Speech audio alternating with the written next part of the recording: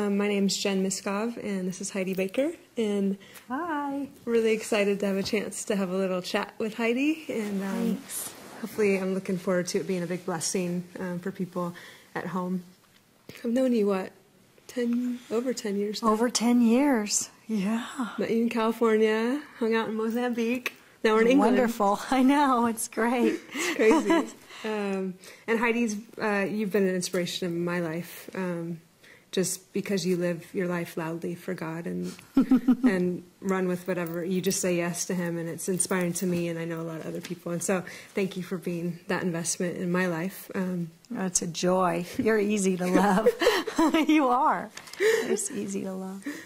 And my heart is to see Christians in this next generation live effectively through revivals, to take hold of all that God wants for them in those revival times, but also maintain fruit and character, not just gifting, but both together. And that's what I'm studying Carrie Judd Montgomery, because she lived effectively through revivals, and you are living effectively through revivals, and you're still married, and you have character and integrity, and a lot of people don't make it. So I'm going to kind of pick your brain to kind of understand what you've done in your life that can help us in the next generation. I'm not really that much younger than you. Yes, you are.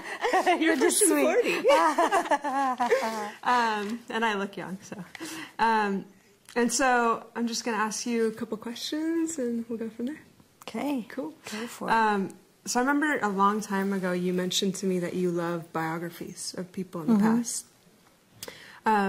And Jeremiah 6:16 says, "Stand at the crossroads, ask for the old paths where the good way is, and walk in it." And there's something important about understanding people that have come before us. So why is that important to understand and look into lives that have been before us?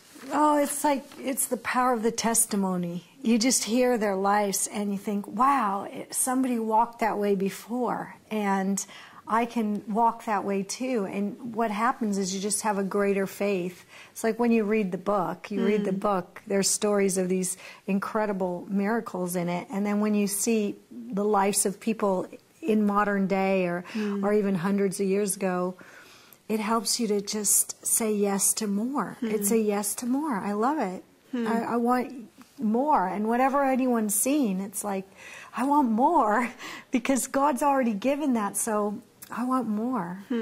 Yeah, it just spurs you on to greater depths of hunger.